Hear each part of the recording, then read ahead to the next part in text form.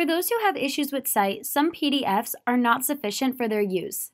Scanning a book, for instance, quite often yields a PDF that is simply a collection of images. Text readers can't decipher the actual text from images. Instead, the file must be processed using an optical character reader, or OCR, program. Luckily, SUNY Plattsburgh has a contract with Adobe, and the help desk staff can walk you through the process to install Adobe Acrobat. You can easily tell whether or not your PDF is already converted from text by pointing your cursor at the text on the page. If it turns to an I-bar, it can read the text. If not, it is an image. Once you have Acrobat Pro installed, the process to add a text layer to your PDF is fairly straightforward if you follow the following steps. The first step to converting your PDF document to a Word document is to download it as a PDF. So here I am downloading this document as a PDF, and you'll notice at the bottom of my screen it has an Adobe Acrobat symbol. From there, you're going to want to open Adobe Acrobat. Go to File, Open, and choose your document. The box that pops up lets you know how the document will be read. Then you are going to want to hit the blue button that also says Recognize Text. You will see Adobe Acrobat will convert it, and now when you go to click around the document, you can type.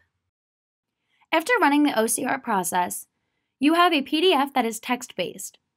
Understand that while the file is now readable by text readers, it is not necessarily accessible. Please see the video on making PDF files accessible. But some students may need a Word document rather than a PDF. Here's how Acrobat can accomplish that. There doesn't look like there are any mistakes in the document, but we're going to want to convert it to a Word document. So go to Export, Microsoft Word, and Word document. I hit Save, and then Adobe Acrobat converts and exports the PDF document to a Word document, and will open up Word for you.